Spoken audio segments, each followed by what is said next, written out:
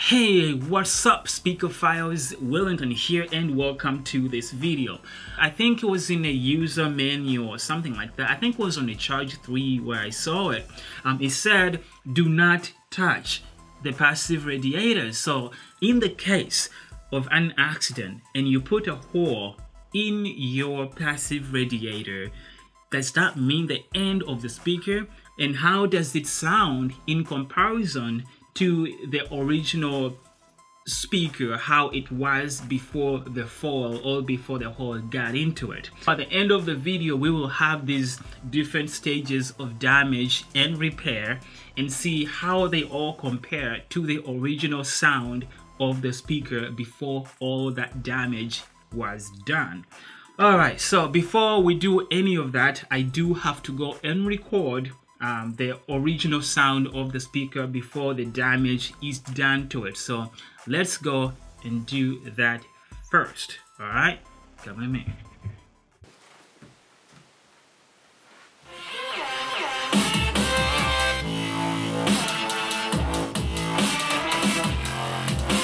Alright, now that that's done, I guess this is the fun part. The first thing I'm going to try to do is see if I can put a hole in there. These are kind of sharp but not the sharpest instrument.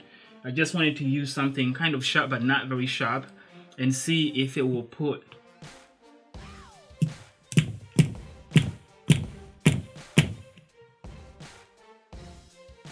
dang.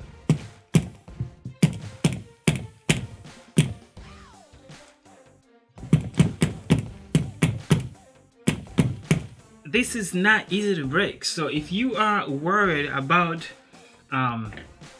puncturing a hole in this thing, I feel like the rubber maybe on the side here might break, but it's also really stretchy and it feels like there's something behind there that keeps it from going all the way down to stretch this to the point where it will break.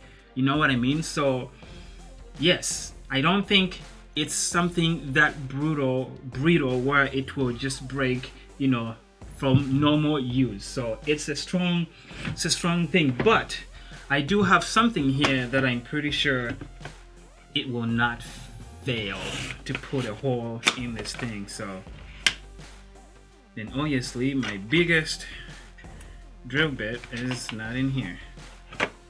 Oh my gosh, I do feel really bad doing this because I really love my speaker. But this is the only way to find out what we're trying to find out, so bear with me here. Should I really do this? Do I have to do this? I think I do. Alright.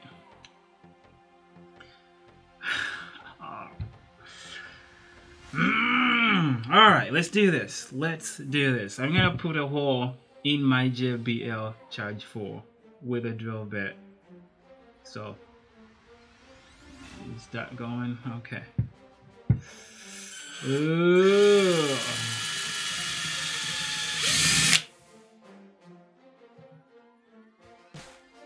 That is metal. There's a metal plate behind this, so that's why you can't just puncture it. That's interesting.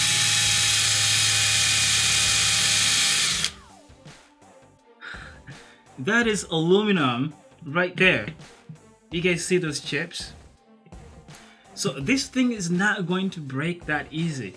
It's aluminum. There's no way you're going to puncture it. So, except for what I'm doing. This way you will.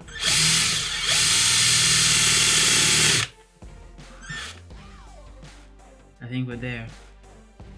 You guys see those shavings? Aluminum shavings. Interesting. I didn't know that. Whoa. There's something behind. That's a big thick piece of aluminum. Alright, so I'm using my phone right now. Can you guys see in there? There is another piece that's behind the piece of aluminum right in there. So that's pretty interesting. Who knew? But I'm just gonna go ahead and drill through it, see what happens.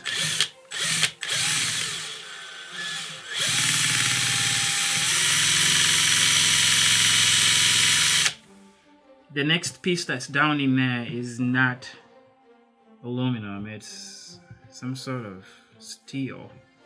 It's really hard, it's not. Just want to find a way of holding it in place.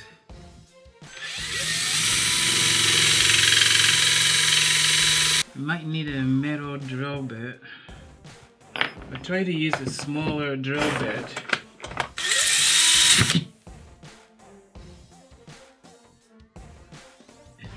Crap. That went in too deep. I hope I didn't break anything that I don't want to break. I feel so bad doing what I'm doing. Like, I hope there's no battery right where I'm drilling. I don't want to drill into it.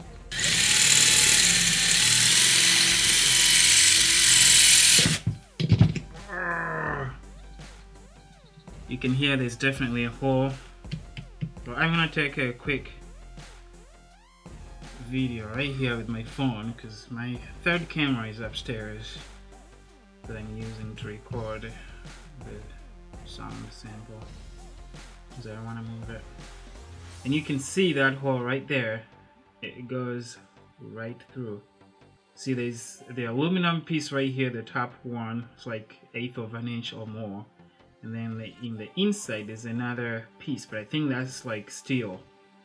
So these things are pretty built not to be punctured. You know what I mean? Does it even still work? Let's see. Yep. It still works, but I can tell the sound has changed. Alright, let's go record. Let's go see where we're at as far as sound quality.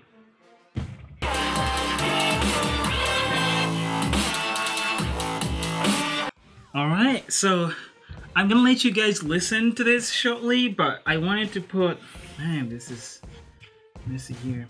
I want to put another hole on this side and then record it and see how see how that sounds like. I'll let you guys listen to all these samples at the very end.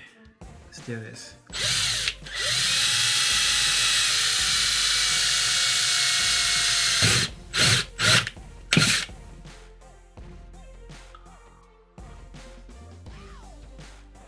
Look at that! So this is not a metal drill bit, so that's probably why, but it caught on the metal right here and it just spin it off. That's even better. So like I said, this is aluminum right here. There's no way you're going to puncture your passive radiators. Just no way. And then this piece here is also metal.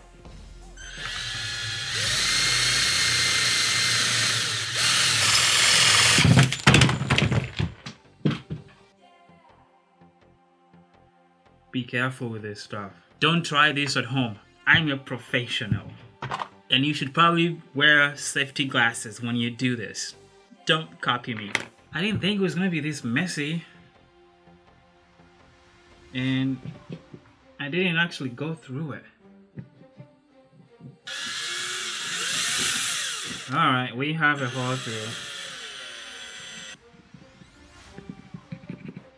Alright, I'm gonna go record this again with 2 holes on both sides and I'll be right back.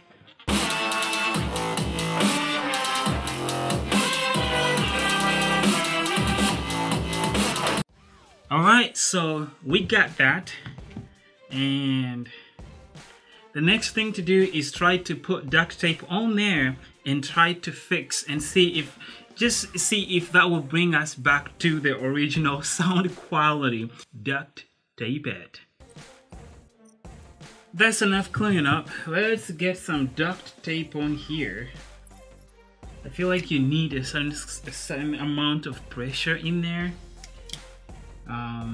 That is hard for me to do, so duct tape fixes everything. See if it fixes a JBL speaker too. But I feel like I need to cut off the excess. This blade is quite bad. I'll get a new blade. Alright, I got a new blade. I just want to trim this so I don't have that could just vibrate and actually affect the sound. So if I'm gonna do this, I'm gonna do it right. But I have to like cut really carefully because I don't want to just cut out a hole again. Which I'm probably going to do. I'm gonna take out the old passive radiator and see how it sounds with completely nothing there. You know what I mean? Alright, that looks like a good patch. And now let's patch this side. This side I'm gonna use a black one because I have two here, so why not? Clean it off. Put a chunk there.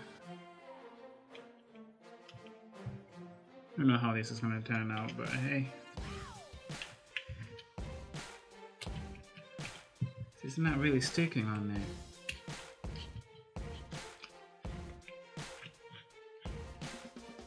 We have a problem. Duct tape does not really. That won't work. Duct tape does not. Maybe that's just bad. What is this? Okay, so we have a problem, so we probably can't try this out. What can I do? Bummer. Do I have any sort of tape here? I do have the command strip stuff. I don't know if we'll cover that spot, but does it stick? It does not stick to it, so we can't fix that hole. I'm gonna try to just take off the old piece so it's the same as the other side, and then we try to stick tape onto that spot.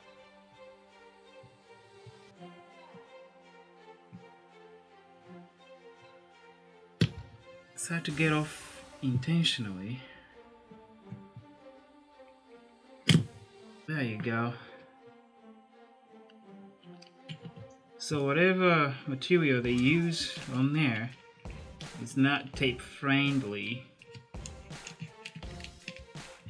What? It's not sticking still. What the heck?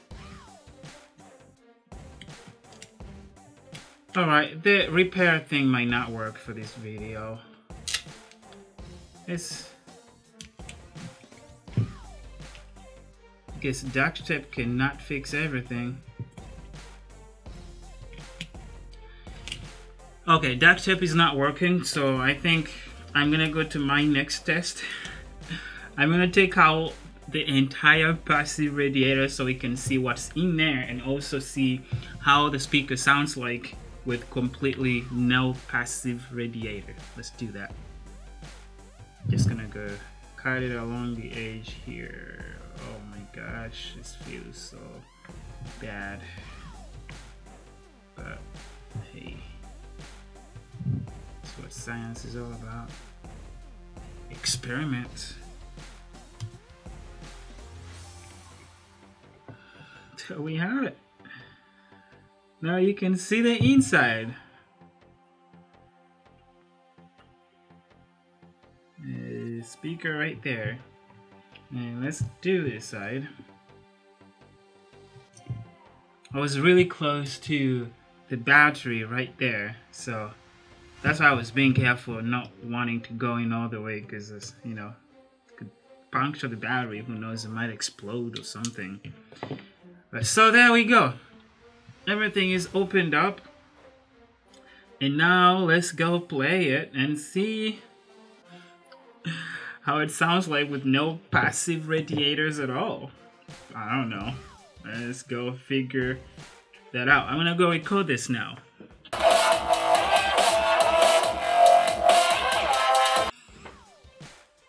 Okay.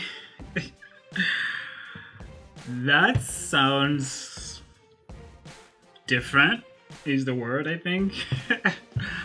Alright, so I've done all the recording I needed, and I think it's time for you guys and me actually to listen to them side by side and hear what the difference is between the original, the one hole, the two holes, and the completely no passive radiator JBL Charge 4s. Now, before I give you the sound sample though, I want, probably in a different video, I want to try to somehow cover this up just because of how it sounds right now. And if you have an idea of something I could do or how I could cover it up, like, I don't know, just some DIY idea of how I could do something like that, let me know in the comment section below, and I will film that video and bring it back just so I can show you guys how it sounds like with my DIY cover up or something like that. So yeah, my Charge 4 is gone. Not pretty cool, but anyways, here are the sound samples between the original, the one hole, the two hole, the completely no hole, and I will talk to you on the other side of the samples. Take a listen.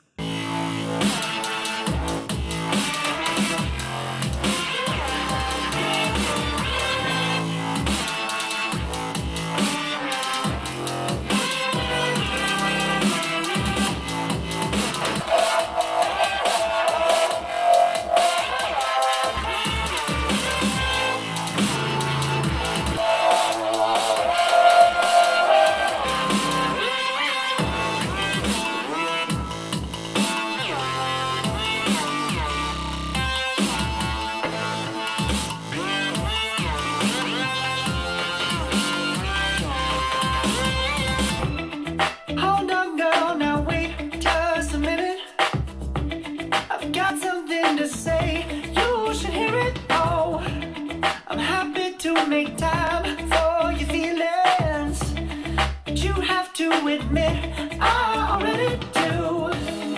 Let's just break it down to you and me uptown, dancing all around till the disco ball pops. But I have to be me, and everyone can see your anger is misplaced, and I'm gonna tell you. Don't hate me 'cause I get attention. Don't turn me into what I'm not. I have to be me 24/7, and I ain't never gonna stop. No, no, no. Alright, so what do you think? Anything surprise you at all? The sound between the original and the recording where we have just the one hole in the PRs is, it's not perfect, but it's really not as noticeable. At maximum volume, you can barely hear it. It comes out quite a bit at, during that song, the second song with vocals, but overall, I think you can still use a speaker with just one hole in it. But as you progress with two holes and with no PRs, this thing is not really usable. Like, it's a lot louder with the PRs out, which could be good, but the bass really drops a lot. The sound is not controlled at all. The mids shoot out the roof. Like, the mids are way overpowering everything else. So somehow the passive radiators are a very critical part to the way the JBL Charge 4 or probably all the other JBL speakers with passive radiators work. So, I don't think the passive radiators are something that is that fragile that you should be concerned about it. But at the same time, in a case, if somehow the passive radiator comes out, the speaker is pretty much unusable. Anyways, well, thank you guys for watching. This has been an interesting video. I hope you guys enjoyed it like I did. I kind of feel bad that I just lost the speaker right now, but it was fun. The other thing to note that your speaker still works. Like, everything works right. It connects to my speaker, to my phone, and everything works. But see, connected to my phone. But it's just that the sound is way out of whack. Like it's just unusable anymore. Thank you for watching. I will see you guys in the next video. Peace. I've actually never looked inside a JBL speaker. This is kind of cool. Ouch. Man, I should have worn my glove. These shavings here are starting to get me. I think one got into me. That hurt. Anyways, let's clean this up.